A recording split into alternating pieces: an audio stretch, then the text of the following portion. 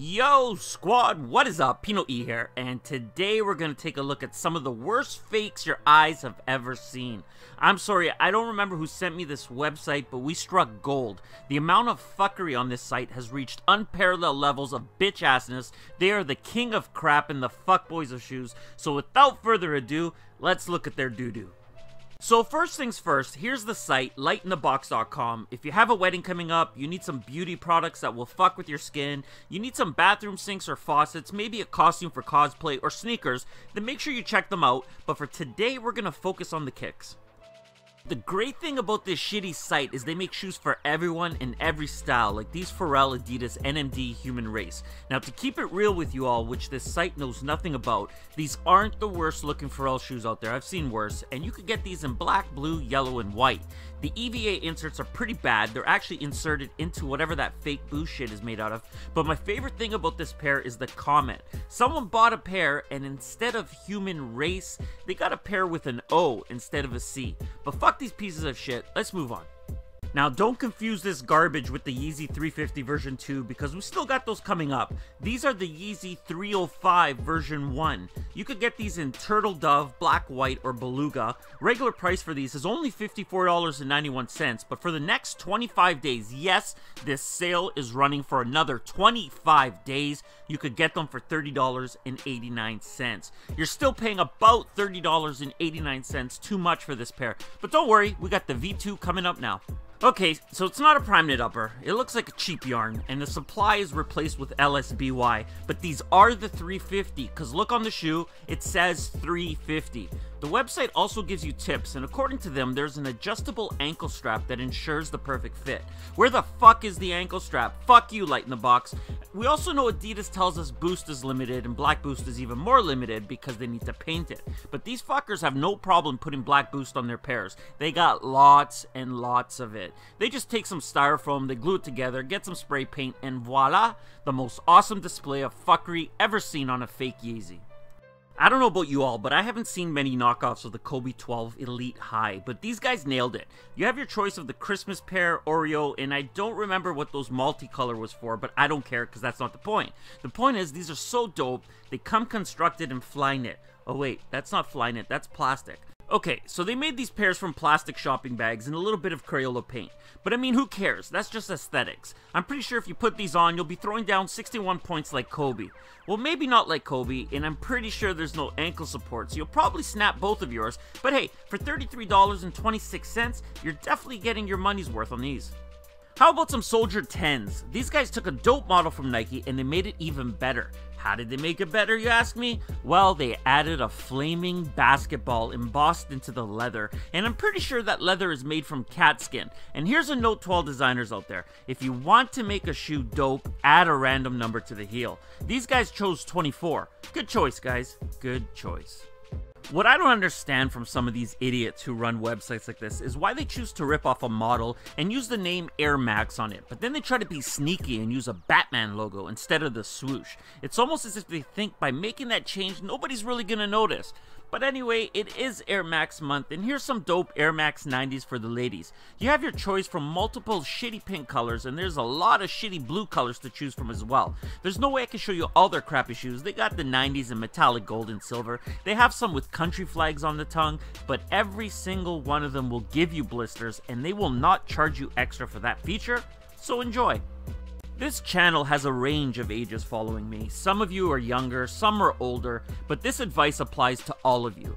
Whatever you're gonna do in life, do it right and do it as best as you can. If you're gonna be a lawyer, be the best one out there. If you wanna be a drug dealer, I would recommend against it, but be the best. And if you're gonna create and sell fake shoes, then learn to fucking spell and make the best damn copies you can, unlike shithead over here. While we wait for the Supreme more up tempo to drop, here's a look at the Light in the Box more crap tempo. Even Under Armour is getting knocked off, but these are actually better than the Steph Currys that Under Armour's putting out, so I'm going to give them a pass on these. Nah, fuck them for making these too. Where I do give this site credit though is how dedicated they are to giving their customers options. I'm only showing about 5 colorways here, but you can find them in over 10 different models. So yeah, let's keep this shit train moving. I want to move over to whatever this shoe is supposed to be, maybe a Skechers knockoff, I don't know, but that's not why I'm sharing this one. This is labeled as a women's dancing shoe, so I have a couple questions. First, what kind of foot will fit into these? If I ever see a lady wearing these, I'm staying away because you know for sure her feet are all kinds of fucked up. Also, how does anyone even stand in these, yet alone dance? They look like whoever's wearing them would just kind of fall over if you push them. And why does it have air in the heel? Now, I'm not sure if you noticed as the picture scrolled by, but the S comes in multiple colorways to match with any stripper outfit you're rocking for the night on stage. Good luck, ladies. Good luck on that pole. Get that money. Let's circle back to Yeezy when he was at Nike, and what we have here, according to the labeling, is a fall-winter round-toe, flat-heel, lace-up basketball shoe. Now, if I put these on and roundhouse kick you in the head, the chances of that spike going into your face might actually be very high, so they look dangerous, and I don't want any of you to get hurt. I also don't want any of you to look stupid, so stay away from these. I know it's hard to do, especially with a $36.84 price tag, but for that price, you only get part of the Nike swoosh. If you're interested, maybe send them an email, talk to Captain Shitface that runs the site, and ask them that if you throw in another $10, will they give you the full swoosh?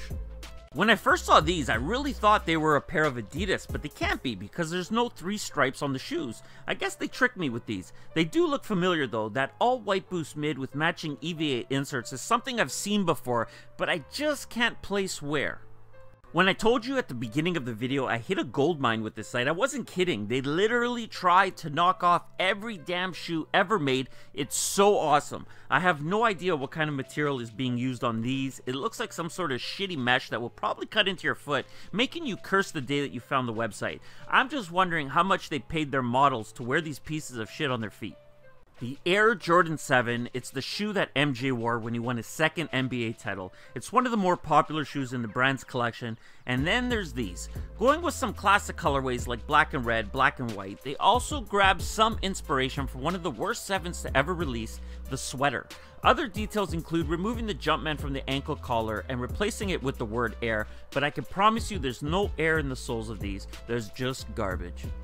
Here's how flagrant they are. This shoe is a knockoff of a custom. That's right, someone made a Roshi Yeezy as a custom, and that was knocked off and mass produced. Then this shitty site knocked off the knockoff and made these even shittier looking pairs. I believe this is a first in bootleg history where fakes are being knocked off by a shittier fake, so let's give Captain Shithead a round of applause, shall we? This next one baffles me. Nobody bought the real Cruise trainers, and these guys are trying to sell fakes. This one just doesn't make good business sense, and I'm really disappointed in Captain Shithead. I need to talk to him. So now, these 12s were really interesting to me, and let me explain why I was intrigued. It's obvious these are trying to be a 12 low, it's obviously they're a bad fake, but that's not why I chose to use these. Now, I could be wrong, and if there's anyone out there who knows the answer, please let me know in the comments, but these have Chinese writing on the tongue, but I don't think it's Chinese. It's definitely Asian, maybe, but it grabs its inspiration from the Chinese New Year 12s. They threw some writing on the tongue, and what I'm not sure about if it's really a real language or if they're just making that shit up. I'm gonna say they created their own language until someone lets me know what it is. These fuckboys wouldn't be the first one to knock off a Nike Huarache, but they will be the first that I've ever seen to make the sole rounded. If you've ever seen a Skechers Shape Up and the rounded sole on the bottom, that's what they did here. It's the Huarache Shape Up. Yo, if you missed out on the Master 12s, these are a dope alternative for you. Looks like they have a General Electric logo on the tongue. I don't know, but fuck it, you could just pull your jeans over the tongue and no one's gonna notice. And since everyone keeps asking me about Cherry 12s, here they are, $39, go nuts. 6s were my first Jordan, so seeing these just makes me want to throat chop that shithead. They got the black infrared, and just like Nike, they can't get the color right. They got white infrared with the black toe, and they got Oreo 6s. Now, what's super funny about these is when I saw them on the website, I also saw some bullshit link to report copyright infringement. Of course, the message goes directly to the owner of the site, who doesn't give a shit since he knows he's selling fakes. So once again, fuck you, Captain Shithead. And what kind of site would it be if this scumbag didn't sell fake 11s? If If you want any credibility in the circle jerk underworld of fake sneakers, you need to sell fake 11s. Now, when this guy goes to the annual fuckery award ceremony, they all laugh at him because his fakes aren't even close to looking good. So that's right, he's on the bottom of the scumbag food chain. Fake Concords, fake 7210s, and for good measure, he made up his own colorway. I almost want to buy a pair to see what it says on the tongue, but I'm good. And that brings us to the end of today's video. We just looked at over 100 pairs of fake sneakers from Captain Shithead and the Shitty Site. If you enjoyed this video, and I hope you did, hit that like button. If you're new around here, subscribe, join the squad. If you have something to say, leave it in the comments below, and I'm out.